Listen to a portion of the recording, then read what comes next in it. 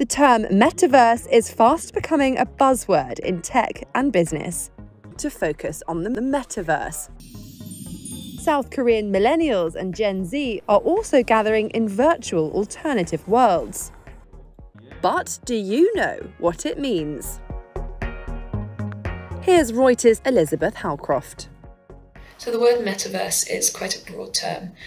This could be through the use of virtual reality, so wearing a VR headset, but people also use the term metaverse to refer to virtual environments where you have an avatar, walk around and interact with other people's avatars, like in a video game. Your different monitors. CEO Mark Zuckerberg said in July that Facebook will transition from being a social media company to a metaverse company. We shouldn't really have to physically be together to feel present or collaborate or brainstorm. Fans of the metaverse see it as the next stage in the development of the internet.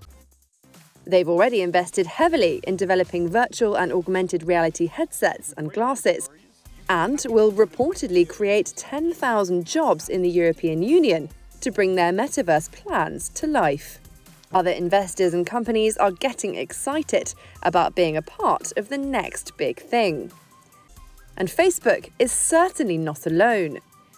The term metaverse is popular in Silicon Valley, with Microsoft also talking about converging the digital and physical worlds. Because of the global health crisis, over the past 18 months, more people have been working from home and going to school remotely, spending a lot more time online and missing out on human interaction. But now some people think there's more demand for online spaces where people's interactions can be more multidimensional and lifelike, allowing people to immerse themselves in digital content rather than simply viewing it.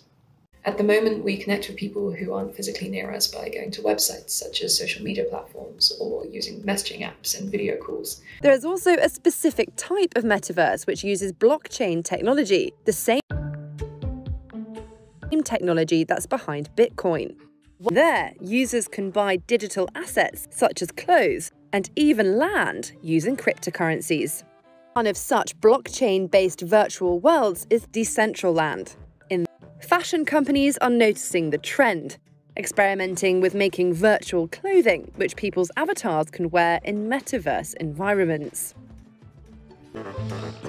While the metaverse offers a new space for people to socialize, trade, game, and even attend music concerts, right now it's still no comparison to the real world.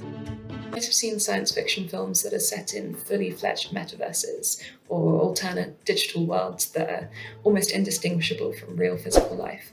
But that's still the stuff of fiction. At the moment, most virtual spaces I've seen look more like the inside of video games than real life.